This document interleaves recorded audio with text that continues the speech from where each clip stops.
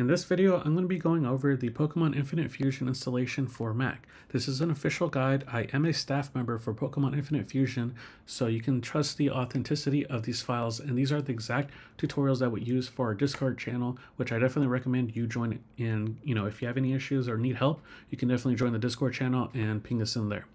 So the first thing you want to do is you want to download the game files. I am providing the game files for you already packaged with the full game and full sprites, so you won't need to do anything else after this. So I am going to provide a Mediafire link or a Google Drive link. I know people prefer one over the other, so just open up one of them and you'll get the Infinite Fusion 6.0.5.rar. I am updating these files every time it is updated, so this will always be the latest version of the game when you install it at that time. So go ahead and hit download and it'll start downloading the game. The second thing you'll need to install prior is the unarchiver. What this lets you do is extract these files because it is a RAR file because of how big it is, so you will need the unarchiver to extract it. The third thing you will need is in the description, I'm going to provide a link to commands to install. And what this is it's a simple text file that has all of the commands you need to just put in your terminal and follow the video as I do it. So it makes it a lot easier for you to just copy and paste it. So let's go ahead and start working with the RAR file. What you want to do is you want to right click on the RAR file and hit open with and hit the unarchiver. Now what this will do is it'll extract your folder into the Infinite Fusion folder where all the game files are. As I mentioned, this is a 3 gig file with over 300,000 sprites because of how big the game is. So this will take some time depending on how old your Mac is. So when you're extracting this, go ahead and take a break and come back once that's done. So the first thing you want to do is you want to open up Launchpad here, and on the top type in terminal. And this will open up the terminal for you.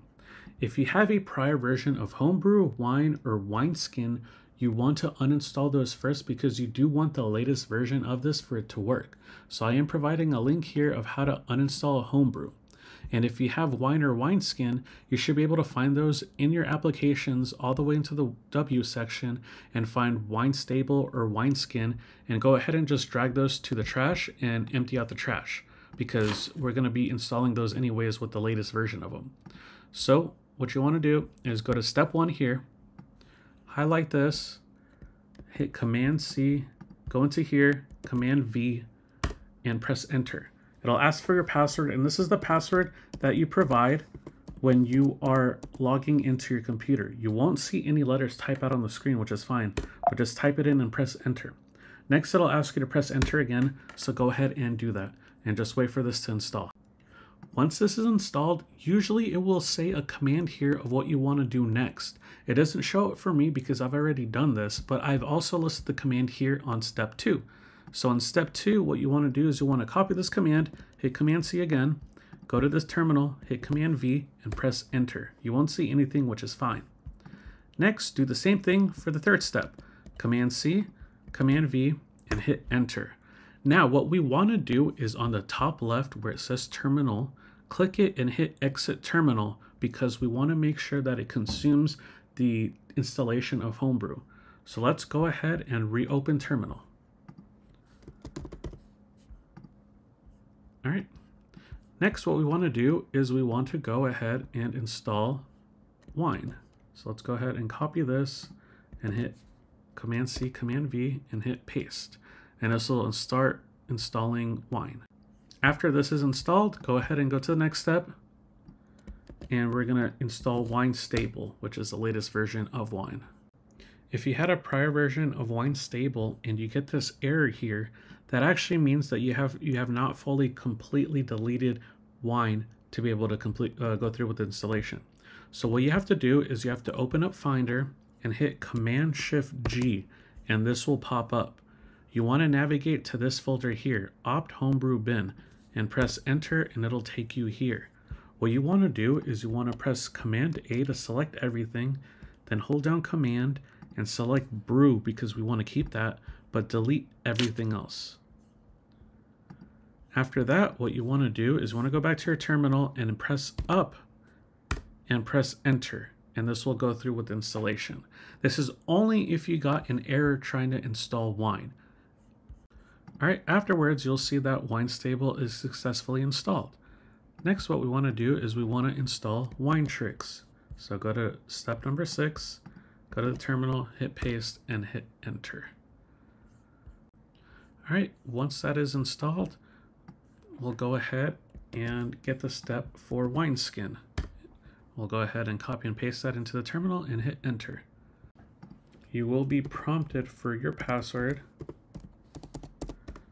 So go ahead and provide that and hit enter. This is going to be the password for your computer once again. So now that it says wineskin is fully installed, what we want to do is we want to close this out because we're not going to need this anymore. And we're going to close this out because we're not going to need this anymore. And we're going to start working in wineskin. To start off, what we want to do is we want to go to Finder. Then we want to go to Applications. And if you scroll to the very bottom, you'll see WineStable and wineskin. So let's open up WineStable really quick, just so that we can have it opened up. And if there's any, setup wizards or anything like that, it'll go through it.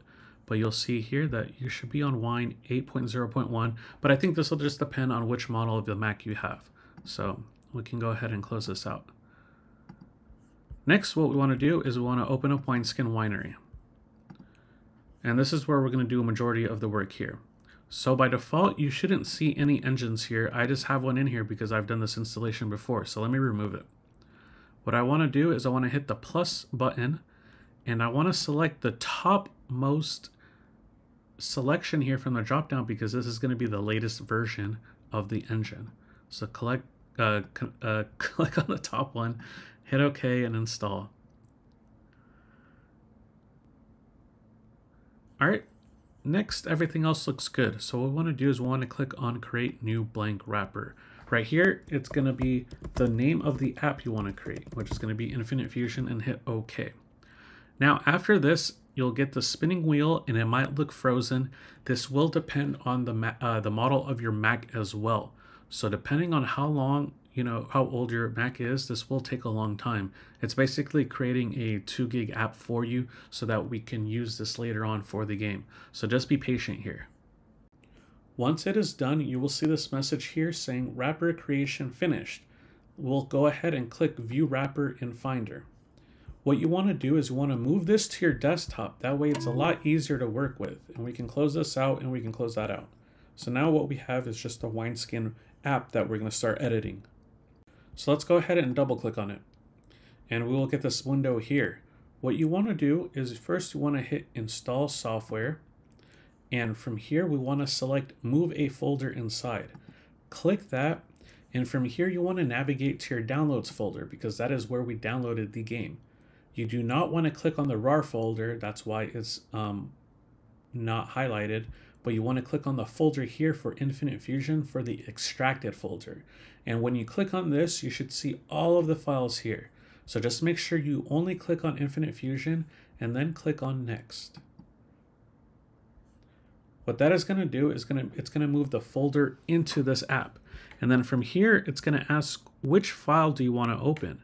If you want to play the preloaded game because your Mac is, a little bit older and you're known to have performance issues with the game, you want to select the preloaded version of it. I recommend just using game.exe, which is going to be towards the bottom, because the files that I provide already have every single sprite. So it's not going to take a lot of internet connections or writing speed of your Mac to get all of these sprites installed because I already gave you all the sprites. So you are going to have a significant performance boost already using my files. So I recommend using game.exe and hitting OK. All right, so let's go ahead and hit quit. So let's go ahead and double click on this. And this will start opening up your game for you. You'll see a black screen, which is normal, and it'll just depend on your Mac model of how long that black screen will be there. But you'll see this green screen and you'll get the intro video. So go ahead and press return on your keyboard. Then once you're on this screen, you can go ahead and press return again. And it'll just give you the terminology here to make sure you didn't install the game from a fake resource, and you'll get your game files right here.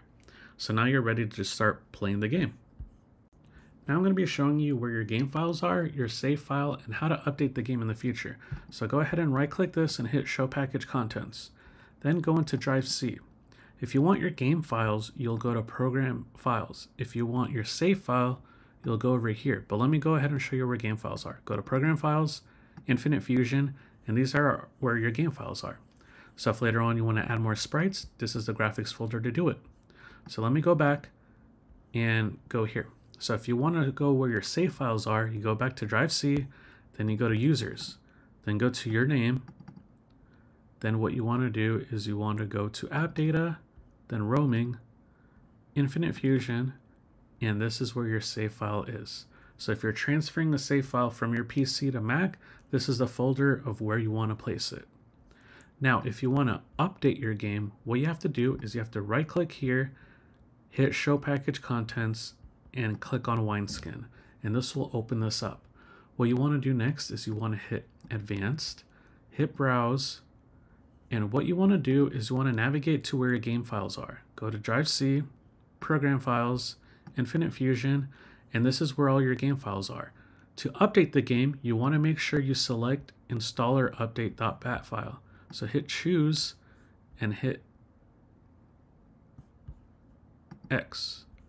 So now let's close this out and let's double click on this. Next, what it should do is it should run the installer for you. So this will basically just make sure that you're always up to date with the latest version of the game. You can run this as many times as you want, actually. It's not going to affect your game. It's basically just checking to see if you have the latest version. If not, then all right, cool. After you do this, though, what you want to do is you want to revert that change back. So click on Show Package Contents, go back to Wineskin, go back to Advance, and then from here, Browse, go back to C Drive, Program Files, Infinite Fusion, and go ahead and select game.exe. This is also the same way if you wanted to open up any of these other versions of the game. But let's go ahead and change it back to game.exe, close this out, and we're all set. If you have any issues, go ahead and let me know in the comments below, or I'll be available in the tech support channel in Discord as well. See ya.